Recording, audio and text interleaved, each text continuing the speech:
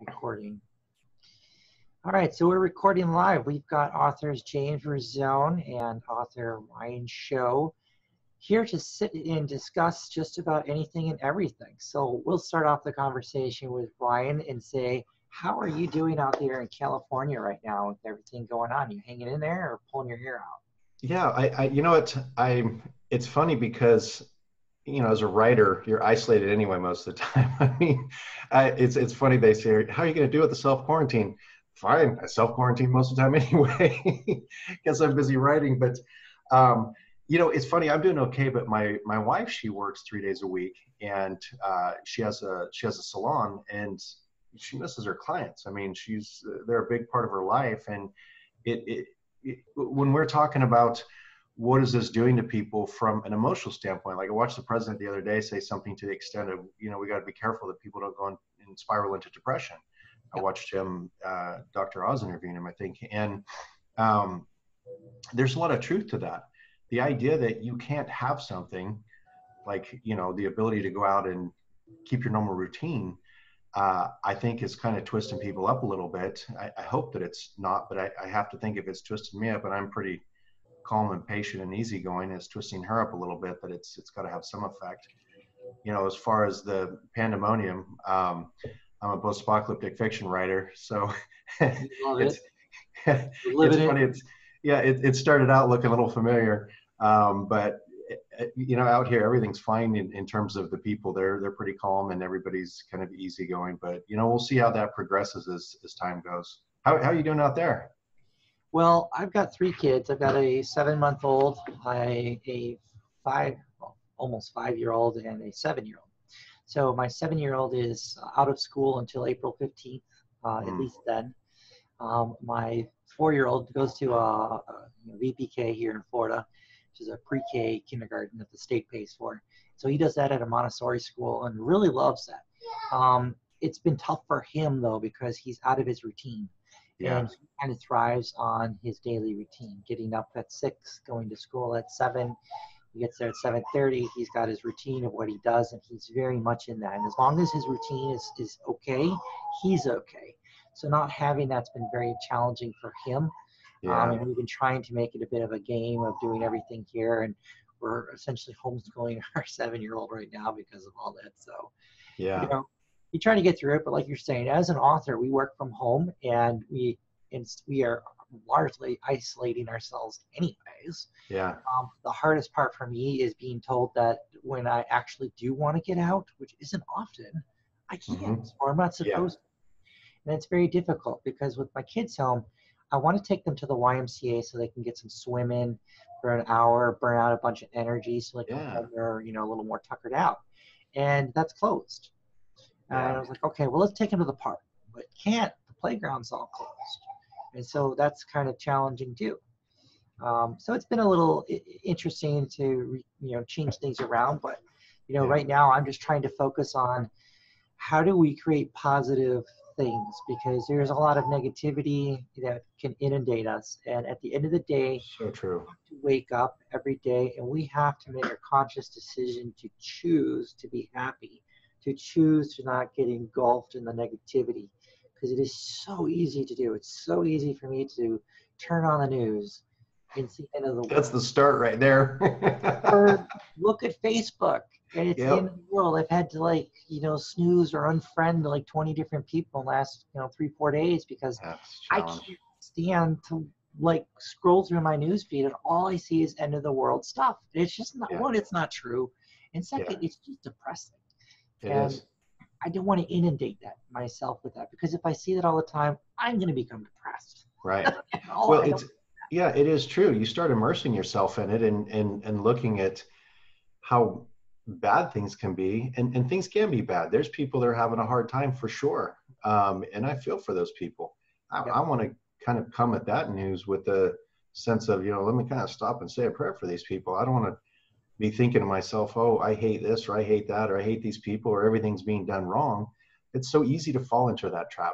I remember a story. Do you remember the monk on the cover of Rage Against the Machine album who had set himself on fire and basically meditated to his own death, didn't even move? There's a saying. I took martial arts for a number of years, 10, 11 years. I've done it, and they talk about meditation. Like anybody can meditate in a quiet room where, there's no distractions. But can you go meditate when you set yourself on fire in a protest in the middle of the street and not move a muscle until you're dead? And the reason that I say that extreme is because it's easy for us to try and look at things and say, well, we're going to focus on the bright side of everything, and we're not going to look at the negativity. But we're in an echo chamber of negativity, like you said, and kind of fear and hysteria. So these are probably the most important times to be able to kind of center yourself and think about things. I had an interview last night, and we were talking about the negativity on the news, like you said. And one of the things I was thinking about is there's two sides to this coin. The first side is that we can look at it and say, well, everything's going awful. Everyone who sits back, behind their computer looking at Facebook can say, oh, these people are doing a terrible job or they're doing a good job. But they're not walking in their shoes. They don't have the responsibility that the people who are in charge do. They're not, the people that are stuck behind their computer are not the people that are going to go out there and work a 48-hour shift in the middle of hell in a hospital trying to take care of sick people, not sure if they're going to get the sickness, if they're going to take it to their loved ones. These are the people that I look at and I go, man, look at the human spirit there. And I think, look at America when they come together. Look at these plants, these factories that are repurposing for ventilators and masks and the donations and the people coming together in their communities. And I think to myself, this is the beauty that we have as Americans, that is the other side of the coin, is look at the goodness of people that's coming out. It's tempting to get in and look at all the negativity, but in an echo chamber like this, it's important, I think, to look at everything that is positive is happening. That way, when you come to people who are suffering and having, a hard time, and we know people that are going through this, you can kind of come to them from a little bit better place. Not like you got all this noise and static on you from arguing on Facebook, because that's easy to do. We can all do that. Yeah. Some of us can do it better than others. Yeah, and part of it was just like I was listening. Some people were talking about how the president's initiated this Defense Act where they can mandate a firm produce X, Y, or Z. Yeah. And they're talking about how he hasn't been using it. And I heard him talk last night during the press conference. He says, look, we have it. We haven't had to use it. Yeah. And the reason we haven't had to use it is because companies have been willingly converting their factories and their tool shops to help us. This was put in place when you had companies tell the government to pound sand, you can't do this. Well, then you use this act and you take over the company and you do it. Right. But when companies are voluntarily doing it, you don't need to. But what that says to me is that everyone's coming together for the greater good. They're not being selfish. They're not being, they're not turning their back on each other. And that's what's important, is that the big corporations, the big people are doing that, because we sure as heck aren't going to see that from the media. And it's sad because what's happening in the media, and a lot of people don't always realize why it is the way it is. So it is sensational and it is negative for a very specific reason. And that's because the media is become largely online media. It's not so much print anymore. And because it's online, what it is they generate ad dollars based on the number of clicks and the number of impressions to a site. The more impressions that come to, say, the New York Times or ProPublica or one of the other forums, the more they can charge in advertising dollars and the more ad space they can sell to company X, Y, and Z. So you generate the impressions by creating sensational articles or headlines, things that cause people to click, and then you cause people to share it, which expands the click base, expands everything. So there's an enormous monetary benefit to creating that kind of an environment, more so than there is just presenting factual news and information and letting people make the decision for themselves. That's why I encourage anyone, like if you want to know about what Bernie Sanders is saying, or Joe Biden, or the president, or what's going on with COVID-19, go directly to the source. Listen to YouTube for the candidates because they're all their stuff is always on YouTube. So listen Yeah. to them directly talk on YouTube. Go to Joe Rogan's show where you can listen to them talk for 2 hours or 3 hours. And listen to the daily briefing where there is no filter. It's directly from the people in charge of managing it. And you can hear without someone filtering it for you, telling you Or what putting their opinion on everything. exactly. Yeah, And I and think that's, that's you just know, more accurate.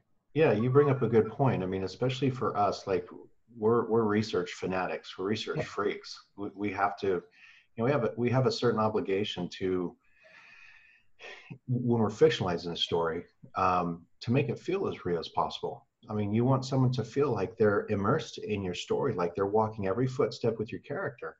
And so when we do that as authors, it's we exert a tremendous amount of effort and energy to make sure that we get as much as we can right. We're not perfect, we don't get everything right, but for the most part, that's important to us. And so what we do is we filter through all of that garbage, all of that noise, that static, that just blah, and we get down to, like you said, you get down to the raw footage.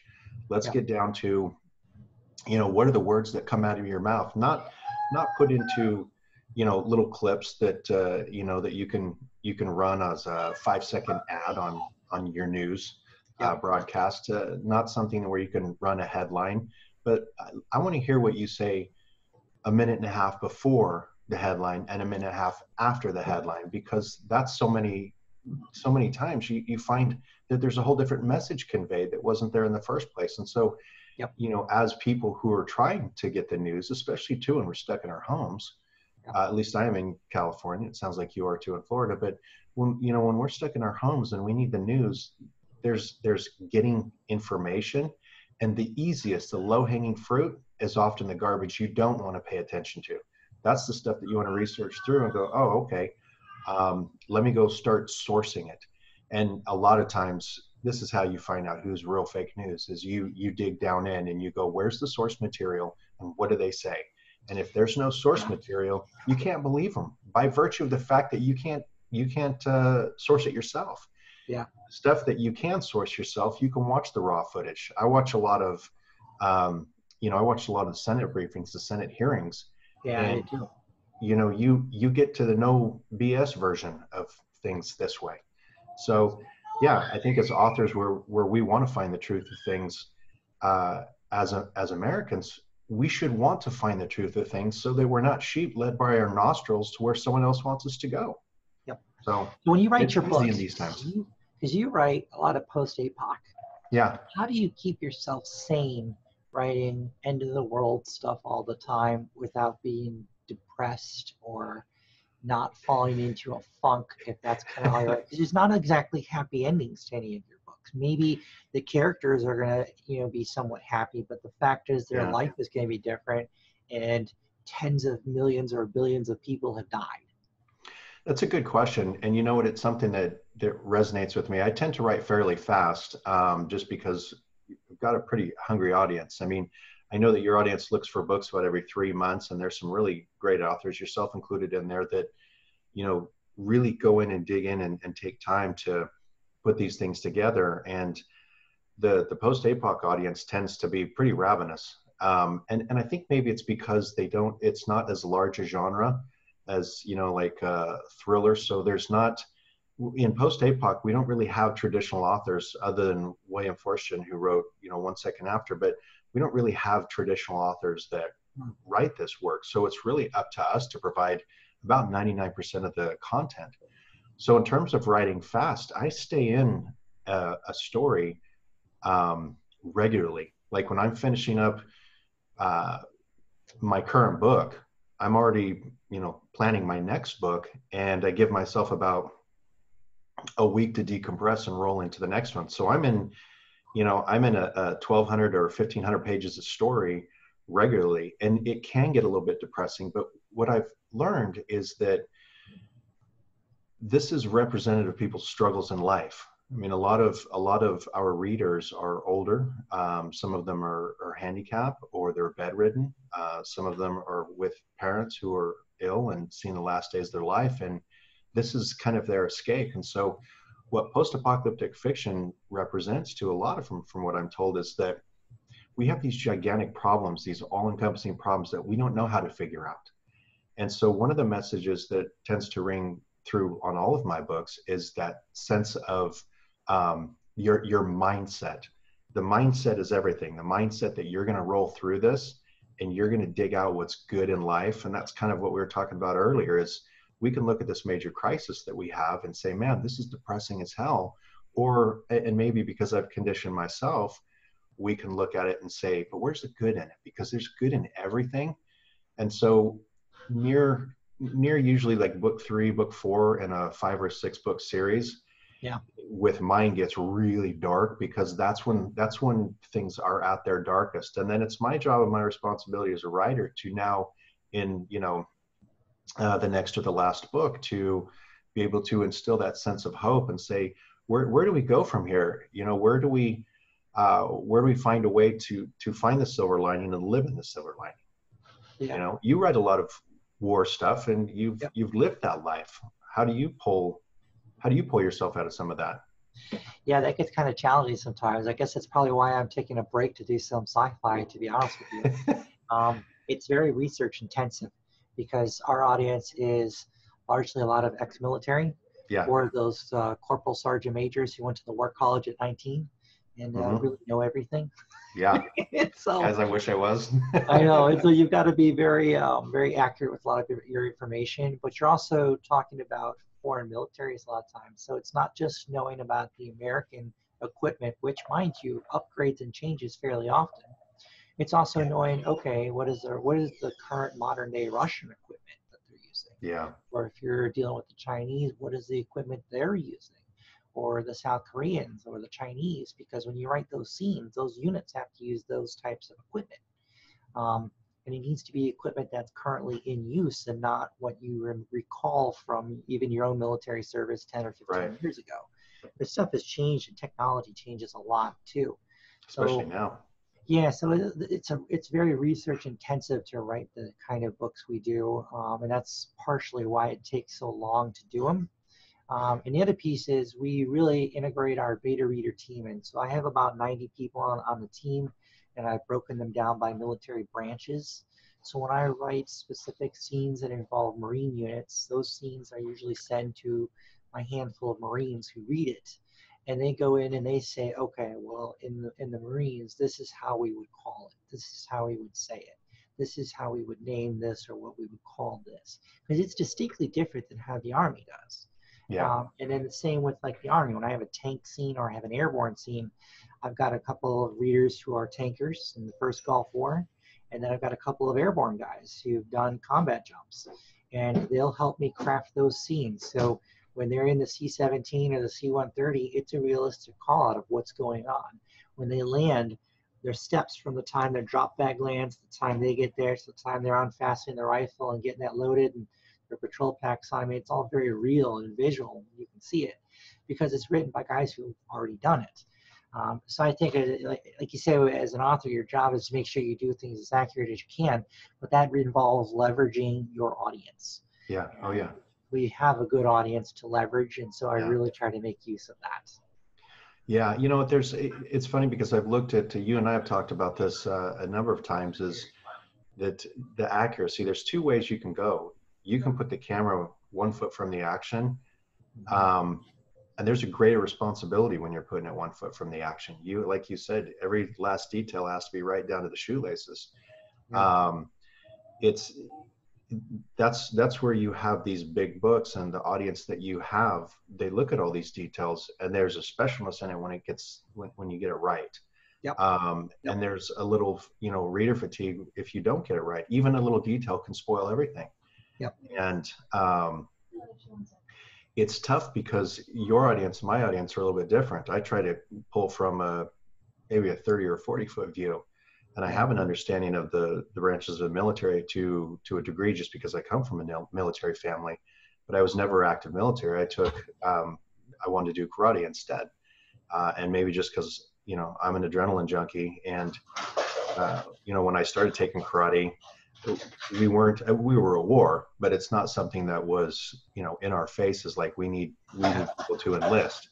Otherwise I probably would have, but you choose your routes in life. And so for me, a lot of the post-APOC is me being stuck in cities that are coming down all around you. Yep. And in Infusing that what's sense, available, what's around you. yeah, exactly. And in that sense too, from my training,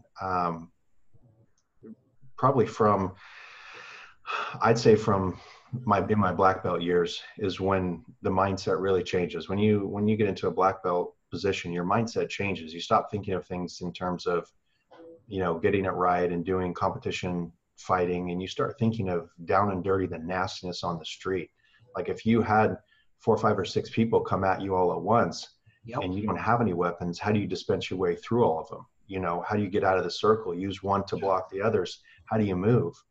If you've got a knife but you don't have a gun, but they have knives, how do you move? These are things that we were trained to look at in a very, like I said, down and dirty, nasty scenario. And so for me, this is my expertise. And so when you bring someone in who is not trained military and you put them in the middle of hell, and now you don't know where enemies are coming from because they're coming from everywhere, how do you handle yourself? That's my specialty.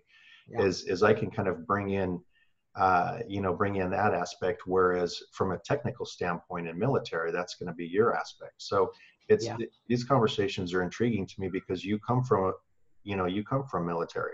I come from different. martial arts. You have in a city environment when things are collapsing and falling apart, you're dealing with average run-of-the-mill normal Joes. Yeah. In our situation, if we're writing about battle taking place in Korea or in Ukraine, we're talking about an infantry company or a battalion fighting another battalion or another company, and it's totally different because the weapons and tactics are way different than what civilians have. I mean, they're way more deadly, but they're way different.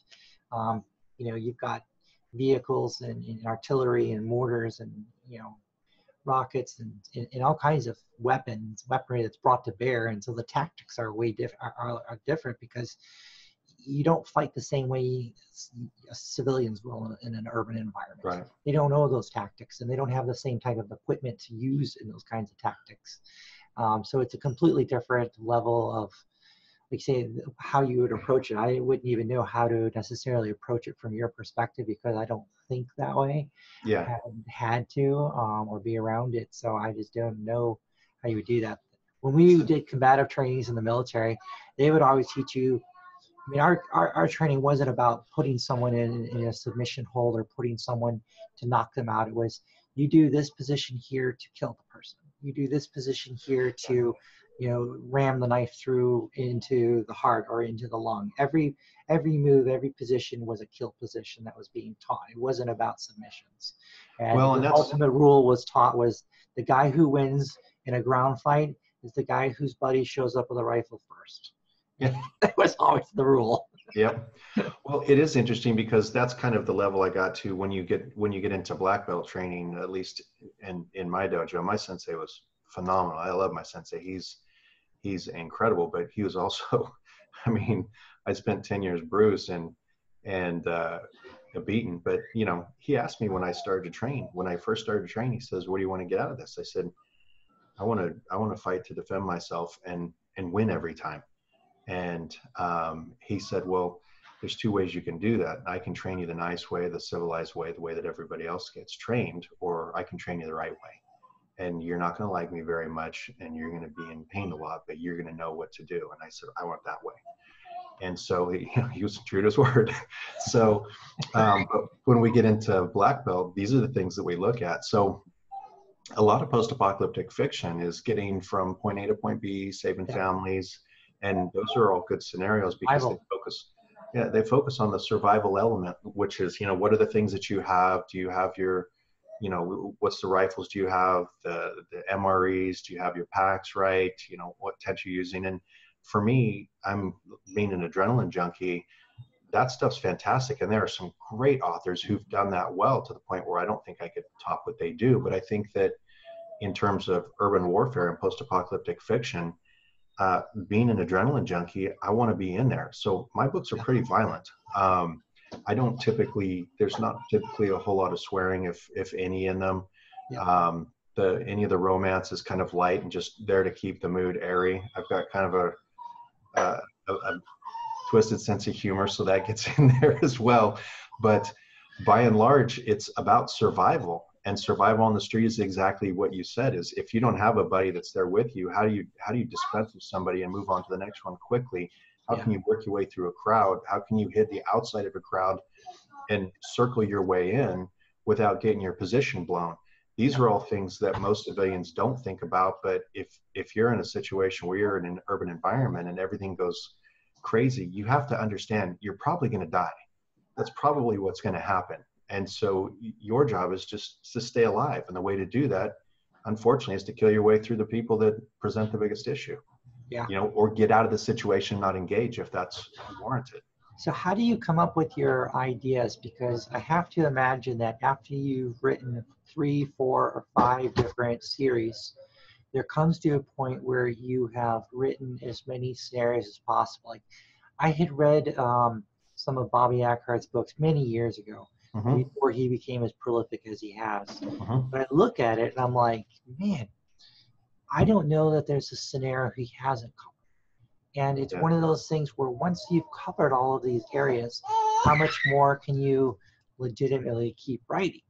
Because I've had I run some of the same thing with the military war books I write too, is there's only so many wars you can write about. There's only so many realistic scenarios that you can go over and hash over. It's like, how many times can you write a Korean War book? The Second Korean War. I mean, you can do it a couple of times, but once you've done it a couple of times in a couple of different variations, you really can't keep going that route. You got to find something new. You don't want your readers to stale on your writing. Correct. And that is a good question, because we look at that. I've written 3 series now in post-apocalyptic fiction, and I think to myself, what's next? And you look at authors who've done it right. In my group, that's going to be people like, Boyd Craven and, Franklin Horton. These guys are some of the staples that have been around for a while. Bobby Ackhart. You start looking at, I think you can probably put different takes on it. We've got women that are writing in this, in the apocalypse now, which I'm actually really happy because they bring a different take. You've got people like T.L. Payne and Kyla Stone. They're on top of the charts right now and doing very well, because they've been able to take scenarios that have been written by men writers and now bring in a different perspective. And so what they're doing is they're bringing in a female readership that, quite frankly, wasn't really there before to the extent that it is. And I'm happy about that, because 80% of readers are women anyway. But the question that you asked does present a good or a tough scenario, which is, how do you keep your writing fresh? How do you keep it fresh for yourself? I won't write the same story twice, and I won't write if I'm bored, because I can't. So as writers, we're always at work.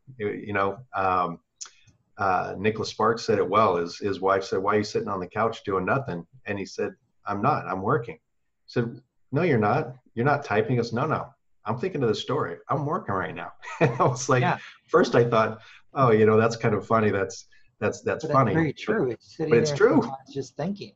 Yeah. Sometimes I don't sleep because I just sit there and think to myself, this story is not right enough, or it needs a little bit of a tweak, or how can I make this a little bit different? And so, where you step into science fiction a little bit, that's where I look at it and say, okay, well, how can I take a little bit different scenario that keeps the existing readers that I have, but also keeps material fresh and breaks into a new audience? And that's the challenge that we have, like where you looked at sci-fi to a degree. I also do that as well. I love science fiction stuff. I like the unknown. I like venturing into the deep space of a new genre. Yep. And so I think for us to get creative, and I don't know if you've got the same problem I have, is when I'm looking at a computer all day, I don't want to go read on a Kindle. But I take the blue shade off, and I go sit down and read some of these other authors, and their work is inspiring because it allows your mind to go in different directions. I don't read as much in post-apocalyptic fiction. I read everywhere else. And I think that helps keep my post-apocalyptic fiction fresh. Yeah. So I don't know. I mean, what sparked you into looking at sci-fi? And I was talking about this briefly the other day, but yeah, so I like reading sci-fi. I like reading different, like Von Hefner writes really good sci-fi. I read his he did a short military series called Invasion USA, which was pretty cool. It's based on the Chinese invasion stuff. And I thought that was really great. And he writes pretty good sci-fi, and I just enjoy it though. I like thinking about space. I like thinking about the future and technology and exploring and seeing what else is out there and how, space combat's going to be totally different. And it's just neat to think about because it's so different than what we have now. The other cool thing is there's usually not politics involved in it. Um, Yeah. there's always politics in war, and you It's you can tiring. either omit it entirely, which is tough Yeah. because you're like, well, what's going on with this? I mean, this would be heavily involved in this decision-making process. Or people insert it and they do it haphazardly and it flops. Yeah. You know, um, I mean, in any conflict, the president is the ultimate arbiter of determining, are we going to war or not? And if Yeah. they are we going to win this war, or are we just going to try to fight to not lose? Because those are different strategies. Yeah. And I think sometimes it's frustrating when people admit that. But that's what I like about sci-fi is I don't have to have any of that in there. I'm just able to completely take a break from it. It's not as heavily researched because you're making up the weapons. You're making Yeah. up the different things. And in space, weapons don't have ranges. They don't have they don't have a range and an effective range and a maximum range. Right. It's all about distances and speeds and kilometers per hour and how long it takes to travel a light year or not light year, but a distance, point A to point B. And those are very simple calculations and things to use compared to when you're talking about a Chinese tank versus an American tank, because one has a 120 millimeters, smooth bore, and one has 125 millimeter, and the different projectiles and what the ranges are. And if they're at a certain distance, then it can punch through a certain millimeter level of armor versus if it's further away, it can't. Well, you got to know that crap when you're writing a war book. Yeah. That You hurts don't my have to brain. have any of that when you're doing sci-fi. It's just Right. out there. So Yeah. for me, it's fun, it's refreshing, it's just doing something different. Now, will the series succeed and go off great? I have no clue. I would like to think this thing is going to blow it out of the water because I've read a lot of sci-fi and there's a lot of aspects of warfare that sci-fi authors don't just admit. They just don't put in. And I don't know if it's because they don't know about it, they don't think about it, or what. But there's a lot of aspects of modern warfare that transcend generations. Right. That are always going to be in warfare, but they're Right. not in sci-fi. And I have no freaking idea why. So I'm incorporating them in my sci-fi. I'm pretty sure that my sci-fi is going to hit the ground hard and running because I've kept a lot of that. Well, you're bringing in a new element that doesn't exist, over a larger range in sci-fi. I brought AI into Post-Apoc. And I also, in this last series, Dark Days of the After, the series that you see on my walls, Dark Days of the Enclave, that's the 4th book. But the Dark Days of the After series is basically written in 2030. And it's, the book 1984 meets Chi-Com occupation. Yeah. The Communist Chinese occupy the West Coast. The president's basically went over to try and negotiate stuff with the president of China and never came back. And the military's been sent out to all these wars with no command to return yet and told, sit tight while it's dark. We'll get to you when we're ready. And so this mass invasion of America occurred. And these are not typically themes you see in Post-Apoc. And although it doesn't garner the larger audience, what it does is it takes that really hungry audience and you give them something new. And I think that's the way, because you grow your audience inside, your genre, and then you can bring them with you to, like you said, everything that people like about your work, the warfare aspect, you're going to bring now and you're going to put it in a little bit different setting. So you'll have that familiarity and the freshness. And we can only put a book out there and see how it does to figure out whether or not we're going to be successful. But that's just part of the joy too. I mean, you got to take risks in life. If you don't take risks in life, you can sit on your ass and do nothing. That's boring. I can't live a boring life. I know it's scary, but I'm optimistic that it's going to do well. I'm bringing the same type of thriller writing style and my realism and detail level to combat stuff into this new series. And so I think it's going to do really, really good. My readers are already eager and chomping at the bit. They've all named all the characters. I'm one of them. I'm waiting. Yeah, they're all in there. I'm doing something else really kind of cool and unique and different. I can probably pull this up for you. I'm creating dossiers of different aspects of information in the stories. Oh, that's cool. Yeah, I so like like what happens is a lot of we'll pull this one up. Why is that? Well, it allows us to geek out a little bit on the characters, or at least get a little bit more depth into the story. It's an interactive experience. Because part of the problem is you don't have you don't want to have diarrhea of the mouth in the book. It's too much information, and then nobody likes it. So what I'll share with you, nobody else has seen this stuff yet. So what I'm doing is I have like this coming up, where I have, That's awesome. The military structure, brief history on Space Command, military structure of it. So we have the, Fleet Force structure, you can list officers enlisted, the Republic Army, and the Special Forces structure, number of ships and servers at the times of books 1 and 2, and then the number of them going forward, major stations, so it's a glossier, or a dossier, but of information for the reader to be able to reference back to before they even dig into the story. It's command structure too, which is good. Yeah, it saves me from having to do it all there. The other one I had is I've created this, I'm going to clean this up, of course, but this gives you a big visual representation of one of the main ships that we have in the series, the Voyager. It's an orbital command. It's a command ship and an orbital assault ship. So you've got multiple large rail cannons on the top. You've got missile platforms and then a couple laser banks. Our ships end up being totally ineffective with lasers against enemy ships because they have a bigger power source and more power than ours. But our mag rails seem to be able to punch right through their armor, because their armor is geared for deflecting direct energy weapons and not kinetic weapons. Totally different way there. And then we have down below here, these are all the orbital launch systems. So I've got other, like this is a great picture here. So what happens is the armored sheath, moves up, and then on the sides here, the orbital assault ships drop down. And each one of these ships essentially carries a platoon, of 52 soldiers, inside of each of these things. Nice. And then in the front here we have this is going in for ships launching in, cargo ships or ground assault aircraft, and then launching out on the other side.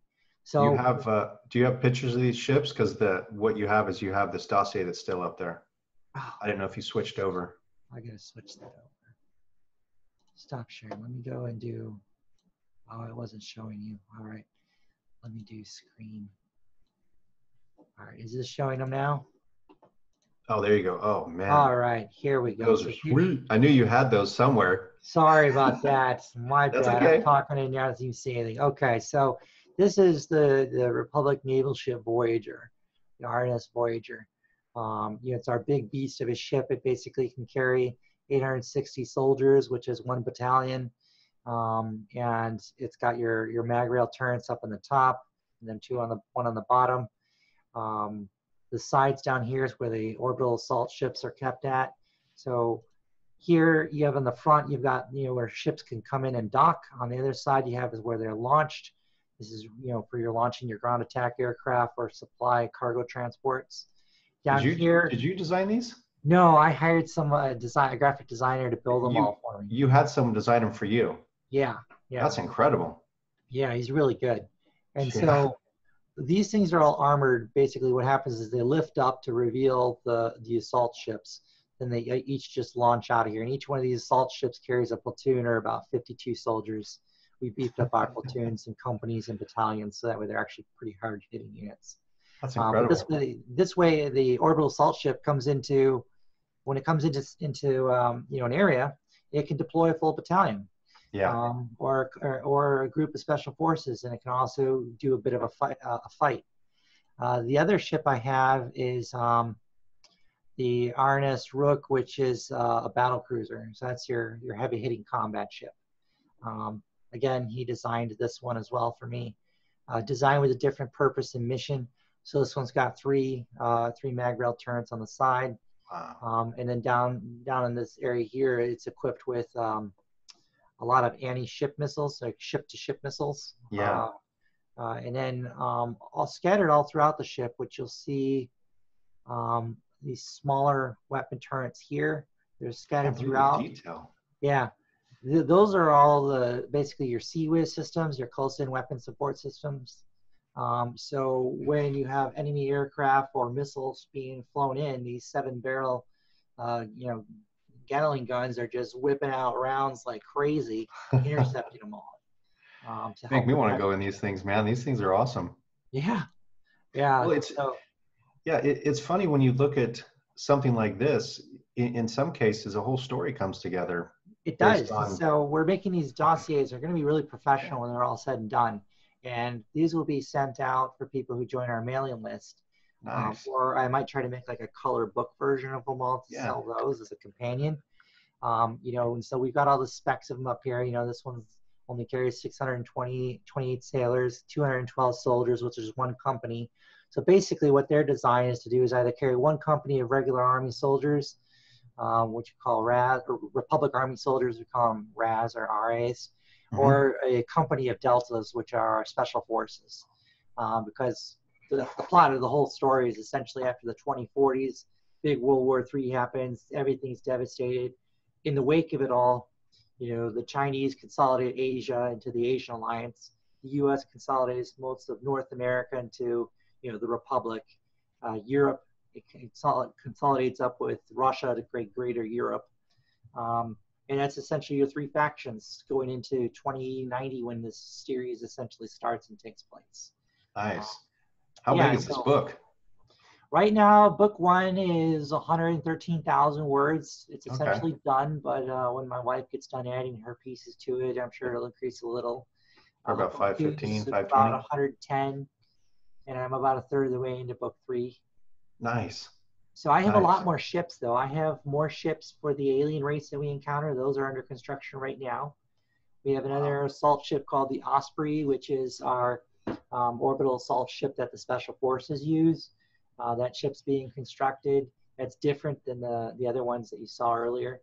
We got a couple cargo ships that are being built, a troop ship, a star carrier is going to be created.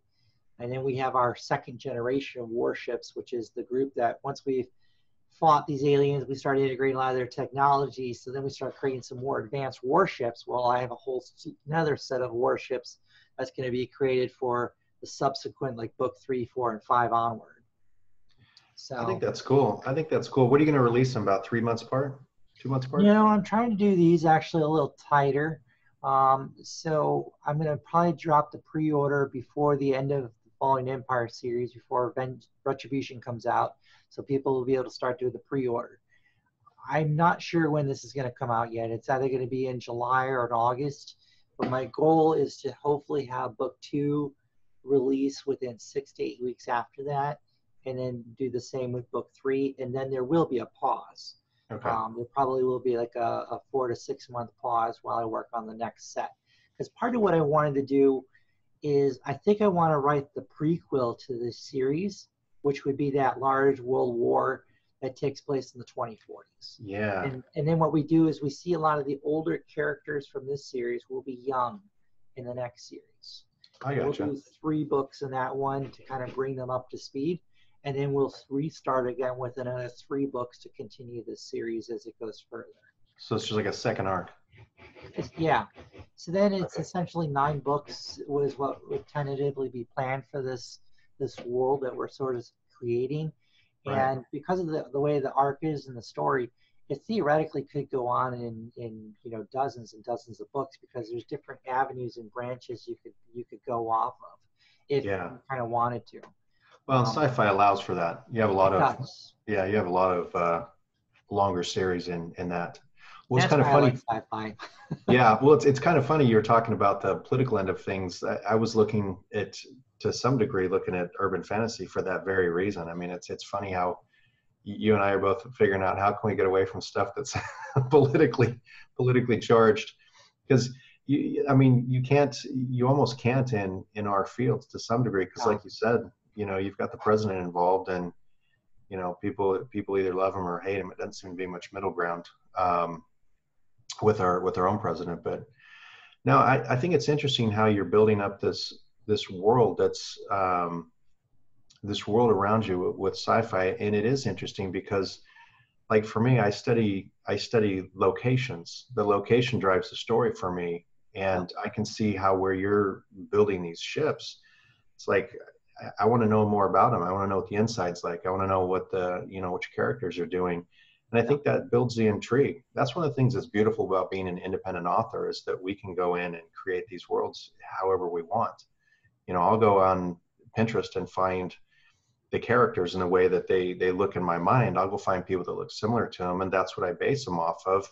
Is these are kind of my inspirational characters, inspirational places, and I can get those to my readers, and so it creates like a more solid universe for them. And I think that overall, that lends to the enjoyment that the reader has. So yeah, I think that'd be pretty cool. At Yeah. least what It'll be you're a lot showing of me is fun. awesome. It'll be a lot of fun to do that, and figuring out, what do I do for the insides of the ships? How much do I do? I want to have some drawings and creations of some of the shipyards that are going to be built and the space elevators, and but it's neat because we can go and explore other planets. We're going to have new allies that we're going to forge. Yeah. We're going to have new enemies that we're going to be fighting, and alliances that we'll be a part of and in war with. And you can Not have limited to entire species books. either. Yeah, you can have it in all these different species, and you can have these entire book just on this invasion of this particular planet and the grunts having to struggle through surviving this onslaught and dealing with it. Yeah. It's just a lot more fun, I think. And when when it's fun, it's not work, and it just flows much faster. And it's Yeah. more interesting. Well, and that's the thing too that you had kind of alluded to, when you're focusing on something that's grounded in reality. And in mine's grounded in reality to an extent too, just because you're not going to have witches or mages, you're not going to have creatures from Mars or whole separate universes. You don't really have those things. We have to stay grounded in reality to a large degree. And so we're boxed into certain parameters that when you roll into sci-fi or urban fantasy or futuristic stuff for me, which is sci-fi that hasn't, you've got a reality that hasn't happened. We can, at that point in time, start to lend our creativity as opposed to have to sit down and hash out every little tiny detail. Like for you, you're going to get everything right now, but the guy that reads it a year from now where things have changed might be like, oh, you didn't get it right. And then you're going to see a stupid 1-star review, some clown saying you didn't get it right. And you're like, oh man, that happens to us. So yeah. Well, I've enjoyed kind of hearing your process in this new book, and the series that you have going on right now is fantastic. I'm reading Rigged right now, so it's good that you've got series that you can lean on for new readers. But I think it is good, at least for keeping our minds fresh, to step outside of the bounds of reality to a degree. Fun part we can always is come back to this. Yeah, I mean, I take 18 months is usually how long I take to write a series when I sit down and do it. So it's nice to take that time, because when I come back to writing some of or rehashing out some of the war books again, I'm going to be approaching it with such a fresh mind again and a fresh worldview of what's going on in 2021. Yeah. That it's going to be again more fun and fresh. I've been toying this idea of doing a South American series for a while. I'm definitely doing it. We're going to do a big invasion of Venezuela and Cuba, and that whole area there. We're roping the Chinese Silk Road initiative that they have going. The Belt and Road initiative they have, where it's going after that, because a lot of people don't realize Venezuela actually has the world's largest oil reserve, not the Middle East. It also has, unlike Middle East oil, it is actually the best oil. There's also some rare earth minerals that are buried in some of their rainforest and jungle area that has not been properly exploited or even gone after. So Venezuela is an enormously rich country. It's just run by an idiot right now who is, just trying to keep themselves afloat with socialism. So If they were ever to properly exploit that country, they'd be one of the wealthiest countries in the world.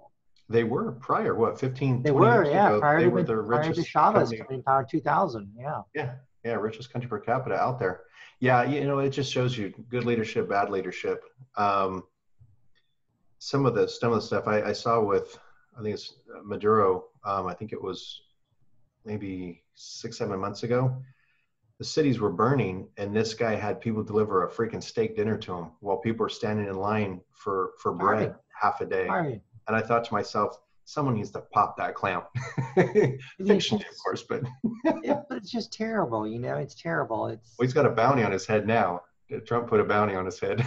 Well, you run out of everyone else's money, and everything kind of collapses. You've got to create an economy and a society that generates wealth for everyone. Because if it doesn't generate wealth or create an opportunity, you're kind of screwed. When you look at Amazon, what they did. You and I weren't writers. I used to work in the government, and I worked in cybersecurity, insurance, and stuff. And you worked, totally different career. Sales. Yeah, you were in sales. And then what did? We both read a lot of books. We said, well, heck, I could do this. Hold my beer. And we came up with a book. And then all of a sudden it started selling a few copies. Went, wow, I actually sold a few copies. Let me try a second book. And before you know it, we're 6-7 books deep into it. We're like, dang, I'm making more doing this than I am in my normal day job. I'm going to quit and do this because I have more fun with it. But that's an economic opportunity that wasn't available 15 years ago. No, it wasn't. We had no way we would have had nowhere to go. I was writing back then trying to get published. And if you don't know somebody in New York and you're not buddies with someone who's already published, good luck, man. You're never going to get in there. You got a 99.9% chance of not getting anywhere doing it that way. So when Amazon brought this forth, then the game changed. It said, okay, you think you can do it? Stand on your own. Find somebody to do your book covers, get your books edited, go in and format them, and do it all yourself and see how well you can do. And guess what? We have. And that's great. And I'm grateful for that opportunity. And a lot of people whose dreams died, with those multiple rejection letters, their dreams don't have to die anymore. There's things I like and don't like about Amazon, but I love the fact that they allow me to make a career of doing something that I love, because I had a great job before, but I hated it. Yeah. And I hated it because, they took pieces of my soul every single day, and I was busy working for someone else's dream, not my own. Yep. And, now I get to write books and make up stories, and I have people that read it, love it. We interact, and my readers are fantastic. I love every one of them. And we get a chance to interact with them. That's another thing traditional authors don't get. They don't get the chance to interact with their readers. I mean, you take your group, your beta group of 90 people. I have 20, 25 people in mind that I'm with regularly. And these people help shape the novels, but they also get to be a part of something, bigger than what they're at right now. And I've heard, our readers say that they're grateful for that. And I'm grateful for that because it allows us to have better books. So you get this big interaction that, to me, feels better. And, most of us make more than most traditionally published authors anyway, and we have our freedom. We're not getting hosed by the publishers. So anyway, good times, man. Yeah. Well, we were chatting for a while, so we probably should end it somewhere here, but we can do another one down the road, because God knows we need to have some good content that isn't so negative and focus on all the stuff going on in today's world. I'm into that. So we can hopefully give our readers something new to think about. So if you're one of my readers, I encourage you to check out Ryan's books. You'll love them. You'll appreciate the level of intricate detail he puts into them all in the character development. Yeah, and you'll like James, because James gives you a piece of something real. You get aspects of someone who walked those paths. And I've introduced my readers to your books, and they tend to like them quite a bit. It's funny. One of the comments, I got a comment from a couple of readers that said, "Man, those interrogation scenes, they seem pretty real. How did you come up with that kind of material?" You realize I was an interrogator before I did all this, right? Like, that was my actual job, was to do this. So, yeah, well, I wrote a wish list of what we should have been allowed to do. Yeah, right. So yeah, it made it awfully real and a lot of fun. So, all right, man. Well, we will chat again, and I'll talk with you later. Thanks for taking the time. All right, thank you. Take care, guys. Bye.